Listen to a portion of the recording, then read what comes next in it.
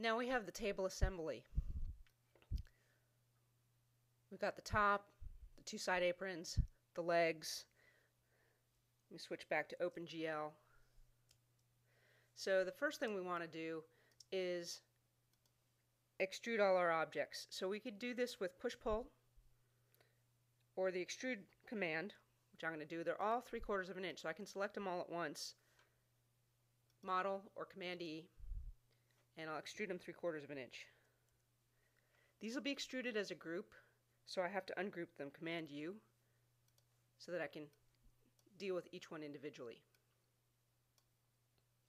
Now, there are lots of ways you can do this, but let's see. So part of the challenge here is we need to rotate things where they're going to go. So this is a plan view, but when we switch to a front view,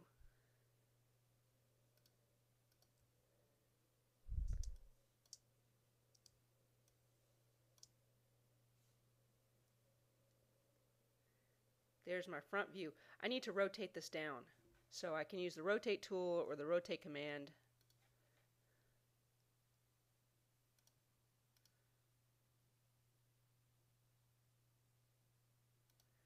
There we go. That's more like it. And then this one here, I need to flop that one down as well. So I need to switch to a view that's going to allow me to do that. So I'll switch to that view and select it, and I'll turn on snap to angle.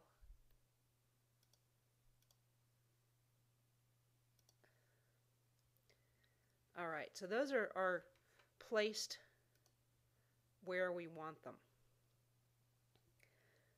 So I'm going to take the lazy way out here. I'm going to move one of my feet. It's pointing in the right direction. And I'm going to move my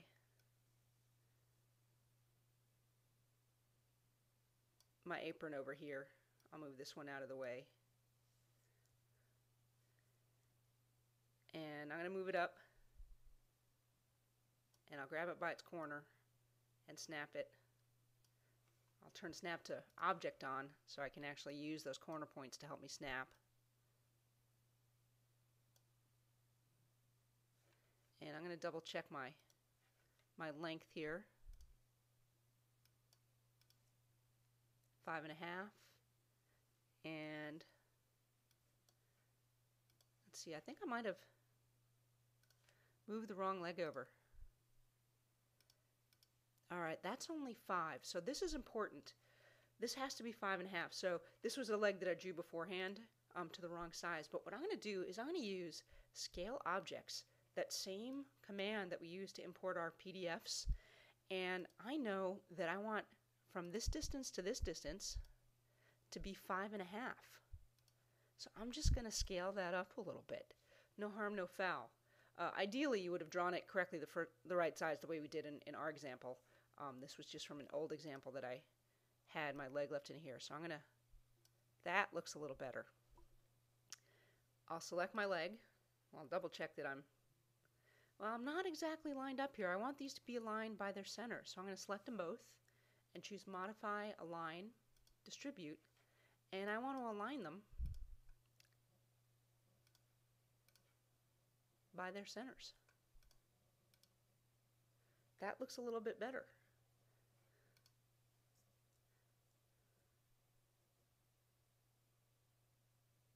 There it is. There's a lot going on in the drawing here. Let's see.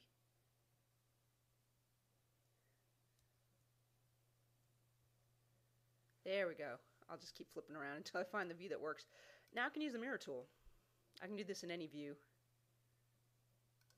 I'll do it from an end view. I can use the middle point of my leg there, and that looks, or excuse me, of the apron, to get my legs where I want them.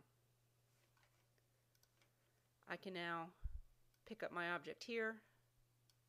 That time I snapped it to the midpoint. And now I can select these two.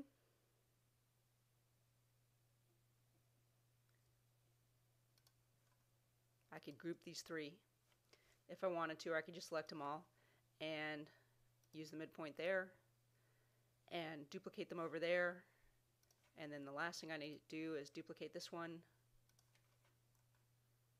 See if I can find a midpoint. There we go. Just using those smart points. Ah, I missed it there. So I can either redo it or I'm going to zoom in. I could use the align tool again, or I could just pick up the midpoint and snap it to the midpoint. So I showed you a couple of different ways to line stuff up. So what happened there? I forgot to move these up to their correct height. So I'm going to select them both.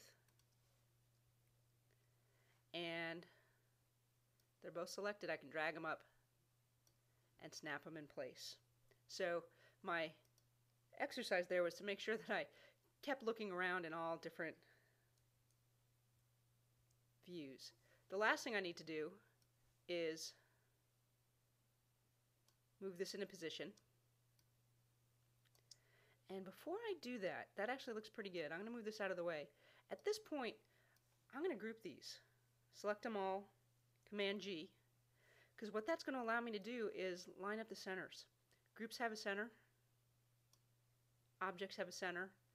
I can select everything now, which is just a group and my object, and choose Modify Align, Align Distribute, and this time I want to align by both centers.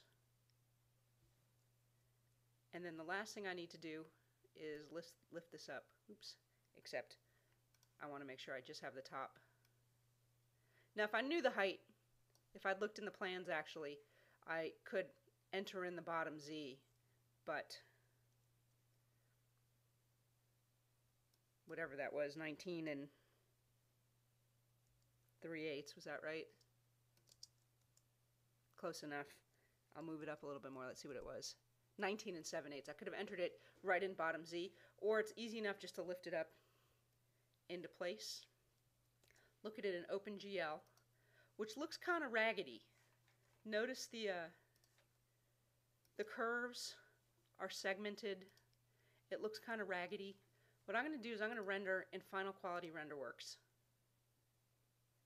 And Final Quality RenderWorks will really smooth things out. The last thing I want to do is I want to put a little bit of an edge detail. This is a 3D object, so I have to use the Fillet Edge tool. And let's see what a 1/4 inch looks like.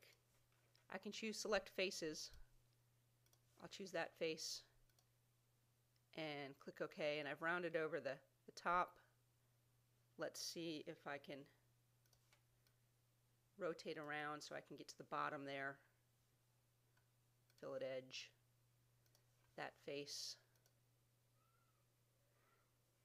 and come back to a view, and I've got a pretty nice looking table with a top with an edge detail, aprons with the scalloping on the bottom, and cabriole legs.